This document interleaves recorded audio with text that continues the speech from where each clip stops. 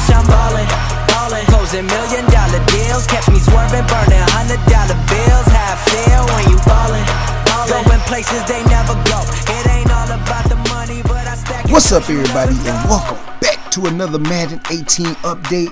We got some more gameplay, not really in depth, but I want y'all to check out a few things as we go through this video, and you can see new play art. This looks like he's in either a close or a strong form.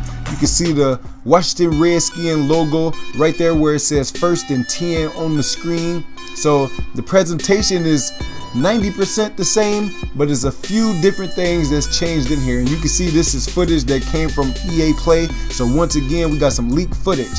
And once again, we got miss blocking assignments. Remember last year in Madden 17, the first time they let the gameplay trailer come out, it was miss blocking assignments, and they carry over the entire year. So that's the reason why I've been telling y'all, don't make y'all judgment on pre-orders, spending money on all this crazy stuff until you see the gameplay, so you can know for sure that there's a lot of changes that happen.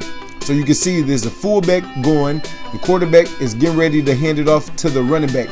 Now this looked like he did like a free fire, because I can see a linebacker coming through the left gap, and I can see another linebacker on the right side coming through the right edge, and the tight end is coming straight off, and he runs right past the linebacker in front of him and tries to go to the safety. So the person that was controlling this at EA, I don't know if he shifted his line, identified the mic, or anything like that. We would have to see how that play out later on. But that's the reason why I was telling y'all I don't think gameplay was released. They wanted people to be able to see the game changers, to see certain things, and then they were gonna sneak behind the scenes and make changes to certain things before it came out to us, instead of putting it out into the public eye and then 75,000 people saying the game suck, I ain't paying for the game. I mean, that's realistic, you know.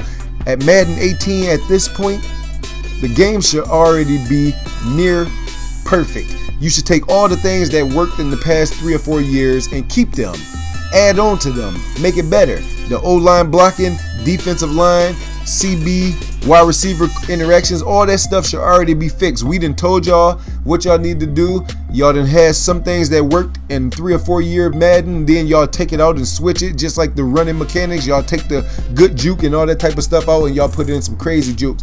But you can see it's also supposed to be more plays in the playbook, but as this guy is going through a small package, I'm only seeing 4 or 5 different plays, even though I do see a new type of counter where the wide receiver had kind of like a option route where he can choose between going to hit the linebacker, or he can go hit, I guess, the first person making the threat.